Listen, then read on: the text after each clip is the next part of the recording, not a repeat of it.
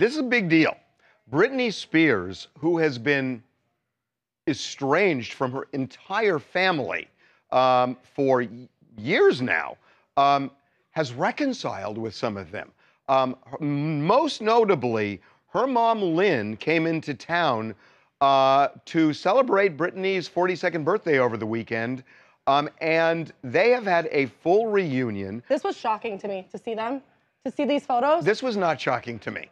But why? I mean, because, look, Britney Spears, and we've done documentaries on this, she is basically alone. She does not have many friends, confidants. She's been estranged from her family, and her husband has now left. Yeah. And so she is alone, and that's a very daunting prospect. And I think that that opened the door to what we're now told is a series of phone calls over the last few weeks with her mom. And Britney invited her mom to come out to celebrate. She was at Kate Hudson's, her manager's house over the weekend. It's shocking because we saw them in May. They tried to do this back a few months ago. And then with the book, I read this book. There were so many harsh things said about her family in this book. And her mom. And her mom, yes. So like to see that her mom just came back out like right away to her daughter, yeah, you expect it, but it was shocking that Britney reached out. Okay, so I will tell you what we found out that may help you on this. Okay. The book, now look, she goes after Lynn. She says, Lynn sold my dolls, sold my diaries and whatnot.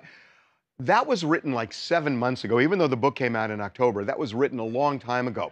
What we're told by people who know her and are interacting with her is that she kind of felt like, look, I told my truth, and now I want to repair some relationships. And it kind of makes sense. Yeah, I love this. So not only Lynn, who, by the way, we got Lynn out at LAX today.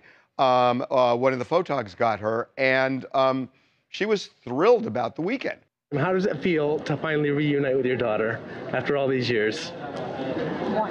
You've been patient, you've been gracious through all of this, and we know it has not been easy. How is she doing?